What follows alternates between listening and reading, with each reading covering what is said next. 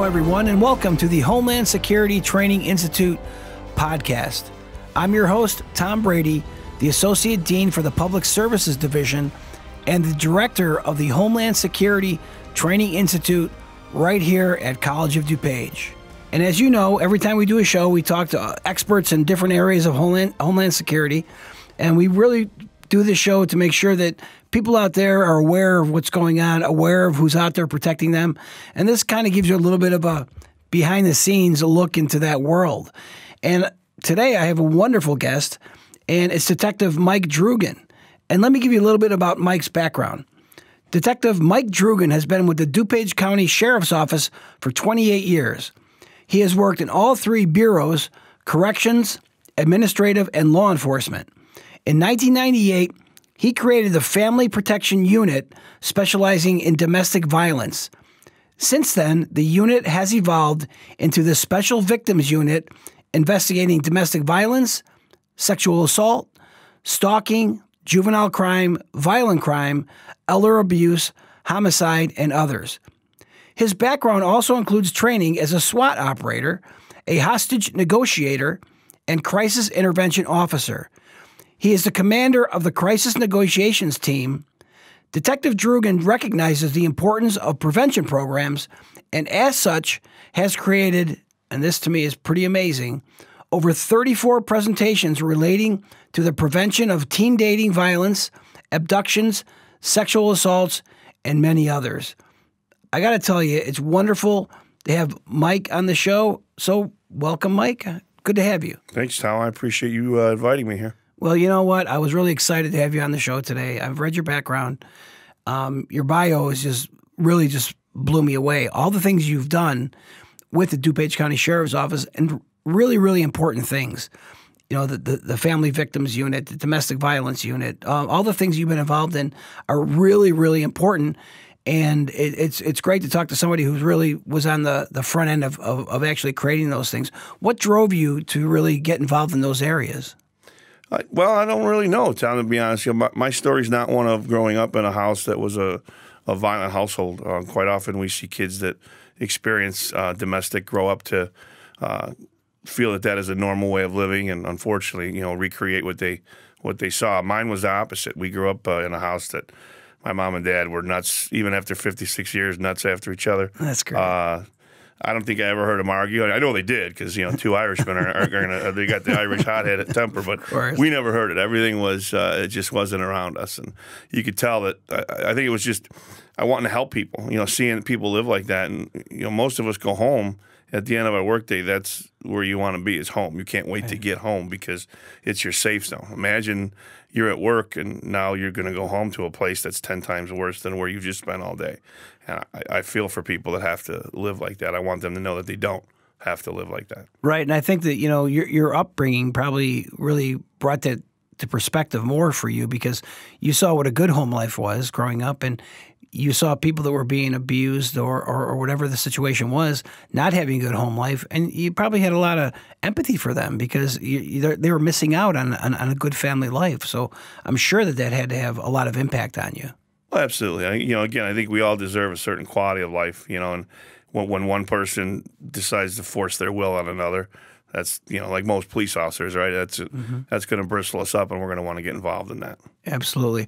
Well, I also want to say at the start of this is that you've recently retired from the DuPage County Sheriff's Office. So let me congratulate you. Thank you. On such a great career.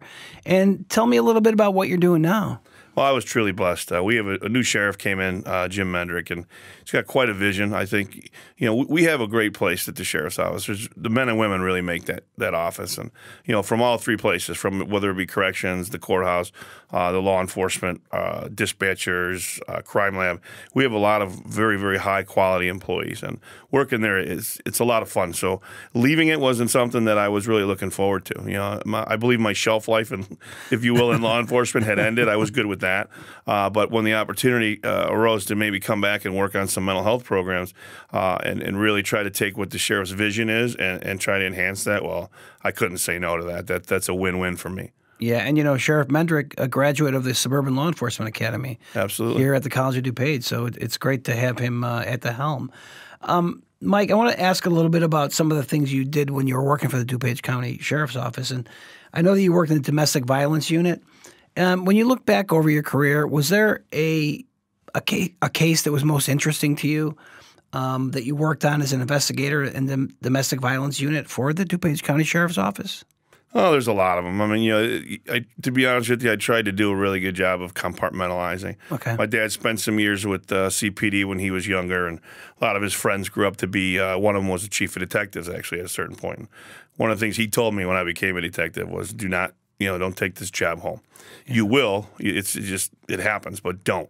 Do everything you can to keep it at the office. And so I've tried not to think about them, but things happen. There were some pretty horrific cases, and to be honest, the ones that a lot of people look right past, just your everyday domestic violence is horrible. Yeah. And a lot of folks think that there's levels. Well, there is, but it's a living hell no matter what level you're at. Right. So I think, to be honest, I think the accumulative of all of the, we'll call them misdemeanor level domestic batteries, and just seeing what those folks are living and going through, that it's hard to think people are living like that. Sure, and you always have to remember there's a victim to all of these things. So absolutely. I like how you articulated that. There's different levels, but it's all the same thing. So people are suffering and being abused. So I mean, I certainly think that's the work that you did there is tremendous and very helpful to people. The things that you did. I mean, you were helping people. So you had to take some reward from the work that you were doing. I mean, did you feel that, again, you can't take the job home with you because you see some horrific things, but ultimately there had to be some satisfaction for you in helping these people. Well, sure. I mean, everything you learn, it can make you stronger, right? Or you can carry it around and make you weaker. One of the things I do want to mention, if I may, this is all teamwork. What I did was a small cog in what a lot of people were doing. There's a lot of impressive domestic violence advocates. Family Shelter Service is one that's that's predominant in our area, and just does an amazing thing 24/7 for victims. There are amazing prosecutors out there. There's amazing clinicians that are trying to get people help. So it was a team effort. Prosecutors trying to do their right thing. It needs everybody. Yeah. I think what I took away from the job was how to be a better each day, especially as a parent. I have 4 kids, and I found myself being almost a disciplinarian at a certain point, and I realized that what did you see at work today? Come home. What are your kids doing? And then look at the big picture. And is what they're doing, do they need to be, constantly corrected for little minor things, or can you be a better dad? So I tried to take a lot of that stuff and be a better person out of it, and say, okay, what has life taught me today? My eyes are wide open. So is my little issue a big deal? And more of the times it's not. So I think it kind of helped me in being that, learning and evolving as a person, that there's so much more going on in the world that, sure, we put so much stress on little things that mean absolutely nothing. I absolutely can understand that. So as I was reading through your bio, Mike, one thing that really stood out to me is you developed what was called the SAVE program. And, now that we work here and we're in higher education, it seemed to me like there would be some type of a connection to this because it was based upon education. So the SAVE program stands for Sheriff's Alternative to Violence Through Education. So can you tell me more about this program and why you felt it was important to develop it? Sure. There's a lot of things in place in the county to try to help folks. So let's say you're convicted of a misdemeanor domestic battery here in DuPage. You're going to be sentenced to a 26-week batterers program. Not anger management, batterers program. 2 completely different things. A lot of folks will think, if you're angry and you're fighting, the difference between a batterer and somebody maybe who has anger management is someone with anger management will lash out at everyone. Domestic batterer will pick their victims, right? Yeah. So what I found was, obviously we could always do more for victims, but there were programs in place, and we were trying to offer programs. The batterers deserve a chance to, upon conviction, they deserve a chance to get better. But what I felt was the children were kind of the underserved population, being we know that 95% of domestic violence is learned at home. So if we know that, well, then why aren't we doing anything to combat, that negative education? So I thought maybe we could come up with a program to teach kids about safe relationships, which is very difficult. Nowadays you bring that up and everybody wants to jump on your back and yell at. And it was never about trying to tell kids how to date. It was trying to walk that fine line of safety for yourself. And what I really wanted kids to do was pick up the warning signs long before the domestic violence relationship came to violence. Sure. A lot of this starts with small little control, innuendos, things like that. And if you're paying attention to those, I think you see them and you realize, okay, this is not healthy. This person pretends that they care for me, but it's not a healthy caring. And I think just by doing that, we could get these folks out of it. Let's avoid the situation completely. I think education is always a key for a lot of these prevention type programs, because if people can learn the signs of what to look for, if there's red flags, and you're able to teach people that, they're going to be much better off because they're going to identify that first. And it sounds to me like that was the one of the main objectives of this program. Absolutely, it was just to try to provide that baseline education of here's your awareness, and if you see these signs as you're growing up, that's a warning sign. Go the other way. Are there any particular signs, Mike, that you can let our listeners know in terms of maybe when teens are dating or something like that? Are there any red flags that kind of stand out, or things that they should be cognizant of? Sure. I mean, again, I haven't been a teen for a long time. Me neither. Right? You haven't been one. Gee. And now the advent of technology, it's very different. Back in our day, it was, you might follow someone to work, or you might walk past, if they worked at the mall, you might constantly walk past their little store so you could, keep an eye on them, so to speak. Mm-hmm. If you think back to those days, I can remember a couple, can't remember their names, of course, but relationships where the boy in particular was just infatuated almost to a stalking level, trying to keep his girlfriend safe. And the girl thought it was a positive thing because look how much he cares about me. He doesn't want me to get hurt. And it came down to this particular couple situation. If he was working, or let's say he couldn't go to a party on a Friday night, she could not, because that would not be fair to him that she would go alone. And, obviously, hopefully all of us listening to that realize that is not a healthy and fair relationship. You should trust the person you're involved with to go and do what they need to do to have fun and be with their friends. So it's minor things. It's a lot of where are you going? How late are you at? Who are you with? Almost not being appropriate to the level of relationship. Your parents should ask those questions. Unfortunately, a lot of them don't, but most should. But I think the key is we have to understand that we have to teach these kids, this your boyfriend. They're not your dad or your mom, so there's a level of involvement that they shouldn't have. That there's a level of intimacy that they shouldn't try to usurp and then kind of be in that control factor. Sure. One thing I'm thinking about as you're talking is with domestic violence, and I'm sure that this is something that you've seen throughout your career, is how do we break the chain? Break the chain meaning that there are people who abuse people, but the people that are being abused stay in that relationship. You see this over and over again. From your perspective, I guess the best way I can put it is, how do you break that chain? How do you get people out of that situation? What do they have to do? Well, it's a great question. I think it's not so much getting them out of it. I think it's more, and I know what you meant by that. I think it's more of kind of opening their eyes, educating, explaining that there are options. You have to remember that a domestic violence relationship does not start on the first night. Hey, would you like to go out? Yeah, I think I would. Where would you like to go eat? And then there's a physical altercation. 100 out of 100, that would be the last time you would see that individual. So what these individuals do, the batterers, is they push their authority slowly. They start, like as I mentioned earlier, with the innuendos of, you shouldn't wear that. I don't like what you're wearing. I don't like you going out there. That's not a good neighborhood. I don't like you being without me. And they kind of push to see where the boundaries go. And I think what we need to do is, in fact, empower victims. Victims are. I've had the majority of victims say what they want me to do is fix their partner. They love the person, remember, sure. Right? This isn't like a 2-hour relationship. This is probably one steeped in some time. They may even have children together, but they love the batter. They just don't want the batter to batter anymore. And I think we have to look at that and say, okay, how do we do that? We want to keep these folks safe, but we want to make them whole again, I think is what we're doing. Sure. So I think part of that is, I think the batters program that DuPage runs is a great program. It teaches these individuals that they don't have to live that way. And I don't know the numbers anymore. I haven't been involved intimately with that program in a couple of years, but we used to have great numbers of a very low recidivism rate. So I think we need to listen to the victims, and I think we need to get them safe. We need to empower them with what we can legally. We need to help the abusers too, because if they continue to abuse, what are we doing? We're just perpetuating the cycle of violence. So I think we need to be there for them, and you have to give them time. You have to make sure that the victims know that there is help, and that we are there to try to help them, not come in and control their life. Sure. You know, one of the things I want to also talk about was I know you've been involved with the Crisis Intervention Team, a CIT, as it's called. Yes. At the DuPage County Sheriff's Office. So tell me a little bit about how you got involved with that, Mike.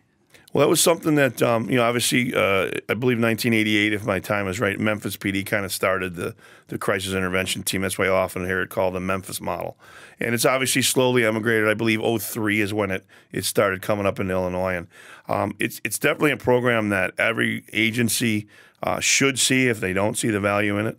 I think the key to it is it's a communication program.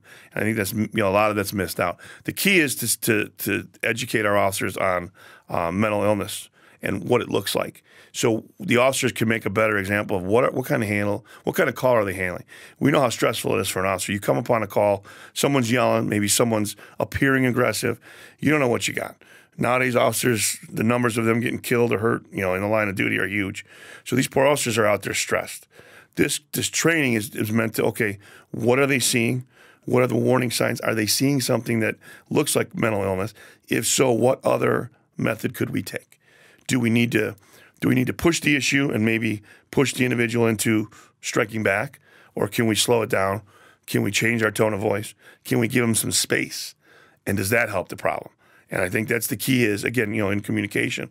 It really helps officers to help those folks in crisis to slow that crisis down and get that person to the most rational spot they can be, and then try to provide help. So for those of you people out there who aren't aware of crisis intervention team training, so we're not talking about tactical training for police officers. Often we often hear of police officers training, and they're doing tactical training, firearms or defensive tactics or things like that. But this is different because this is more of a communication, as you said, training. So they're basically being trained on how to observe people and how to determine if there's something else going on with this person. And that's a pretty big lift to be able to train police officers to do that. How successful has CIT training been, and why is it so important for police officers to get this training? I think the program is just tremendously positive on all accounts. As a communications class, what it does is it allows these officers to, hopefully, our intent is to make a faster determination on seeing what they have. Again, it's a very tough decision. They have sometimes seconds to decide how to react, and that's even a long time to give them, sometimes less than a second. So they have to realize what's going on and adjust appropriately. And I think by getting them exposed to that through role play with professional actors that we use, it really brings the level of practice up, which we all know under stress, we fall to our highest level of training. Sure. And by having that training at a high standard, which we're able to do, the training in Illinois is overseen by the Illinois Law Enforcement Training and Standards Board. Right. And they set a high bar, which is great, because what they do is it allows us to have some of the best trained officers in the state. Yeah. And I think what we see, there's agencies that are sending their whole departments to our training because they see the value in the communication aspect. Obviously, the mental health training is necessary, and these police chiefs know that. Right. But seeing the way the officers communicate, the empathy, the level, the change. I have police chiefs calling up saying, my officers are a different person coming back. Yeah. And that's such a compliment to the program and to all the instructors of what a great job they're doing. Right. And, obviously it's, we've hosted CIT classes, and I think we'll have a class of maybe 60 officers in the class. But it just doesn't seem to be enough, because I think every officer, I know, at least speaking for Illinois, this is one training that every officer of Illinois is trying to get. And it's just hard because there's so many officers out there, and just not enough training classes. What are your thoughts on offering crisis intervention training while someone's in the academy? I don't know if that's ever even been discussed, but a recruit's going through an academy. Could it be extended for a week and potentially they could be trained in it while they're still recruits? Well, sure. I mean, the potential would be there, absolutely. Again, not being an expert anywhere near in that field, I don't know if after all of that training, if adding a week, really would be that much more to them. Yeah. I feel the training should be done sooner than later, because I think if you don't, you end up developing bad habits. And I would rather officers not, develop those, because let's be honest, we look to our mentors on the street. We look to those officers that we think are somebody that we look up to. So we kind of emulate them in a way, don't we? And maybe they're not always, the best at things, or they're doing the best they can, but they don't have formal education in it. So I think the sooner the better. I agree, and I think we need to have just a ton more mental health training in general. Every year, and the state's done that. They've mandated programs, but I think police departments need to do that quarterly. And I think the role play. We train so much with our weapons and our defensive tactics, which is very important. But it's that cerebral thing that officers need done. You draw your weapon, as we as officers know. It's not just a matter of drawing your weapon and engaging one individual. You're obviously responsible for your round. You're responsible for the climate. You have to look almost 360 and still be able to focus. I mean, we're asking these people to do astronomical things. Of course. So I think the more that we train and experience these situations, these people in crisis, which, to be honest, as a former SWAT guy for a little while, we love to train and do that cool stuff, and it's a very important thing. Yeah. But what's the one thing you do every day as a police officer? You talk to people, and you talk to people in crisis. So you need to be sharp as on anything else.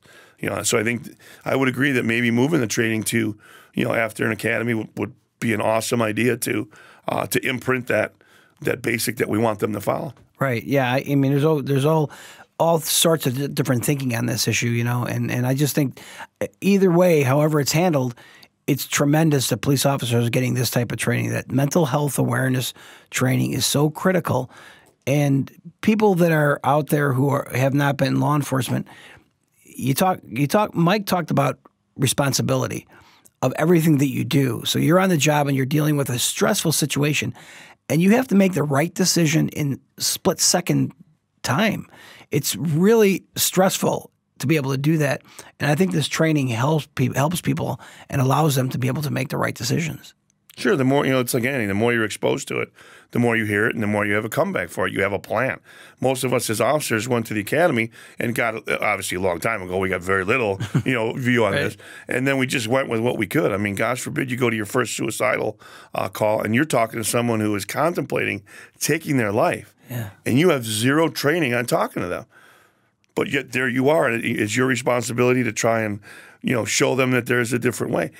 I mean, and that's just, ludicrous. So I think the more communicative training we can get with law enforcement, it just creates just a better, we have more in the toolbox.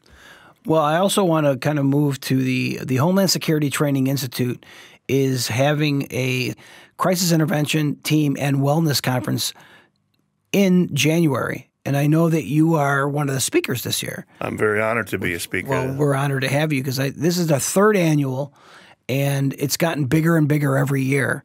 And this is the one conference where, we're focused on the wellness of police officers and the mental health training. And I think those are the things that, we talk about mental health training, which is critical. But what about police officers' wellness, their own personal wellness?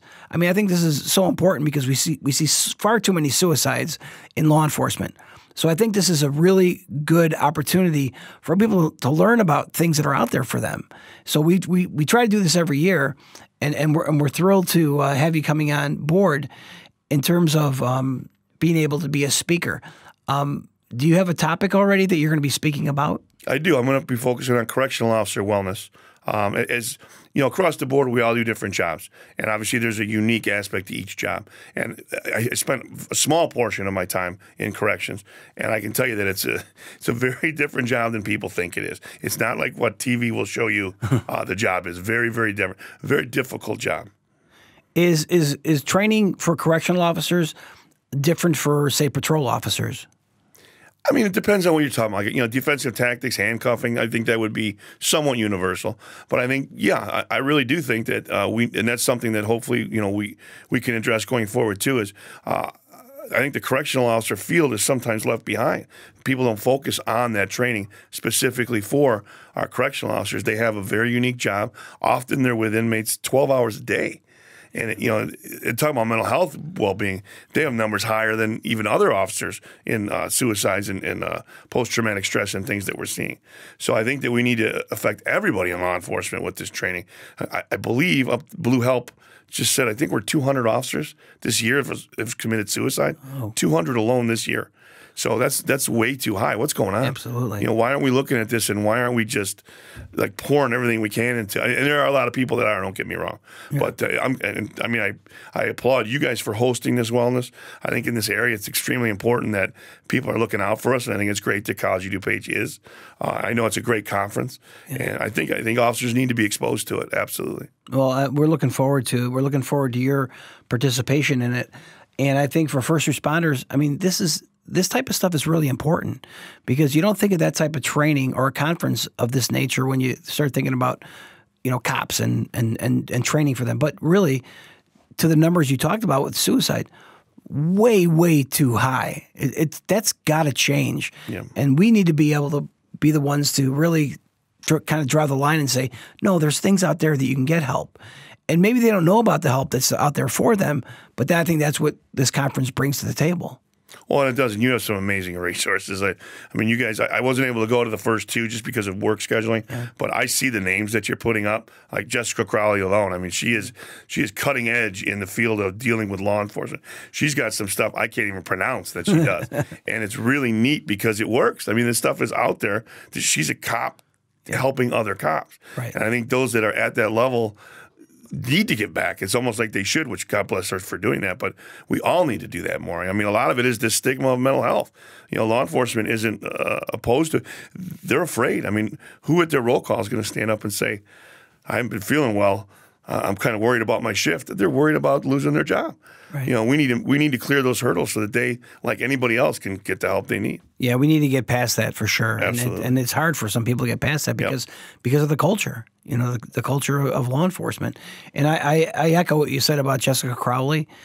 I tell Jessica this. I've never seen someone that has the passion and the empathy she does for this type of conference. I mean, she's unbelievable. Absolutely. So we're so thrilled that she works with us to put this on because it is a top-notch conference and people get a lot out of it, and that's really what it's all about.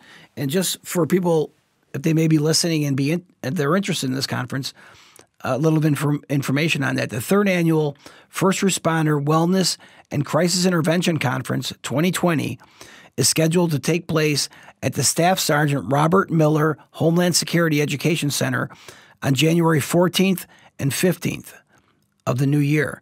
To register, go to www.cod.edu/HSTI for Homeland Security Training Institute, or you can call 630-942-3723.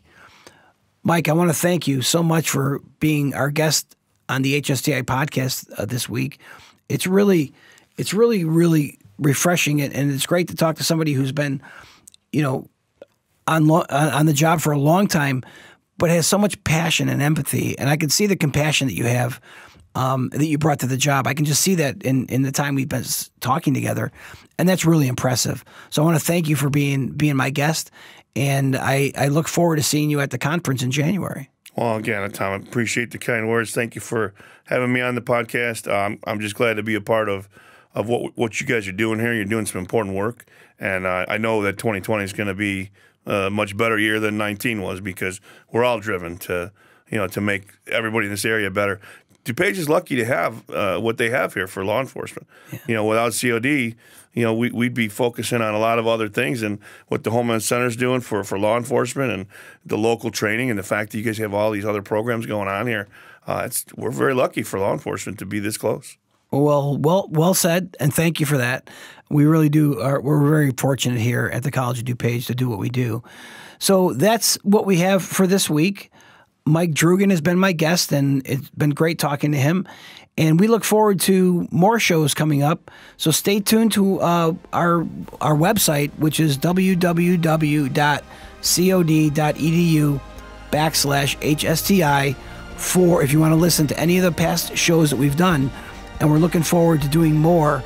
And we have plans to do more before the end of the year. So stay tuned, take care, and we'll see you soon.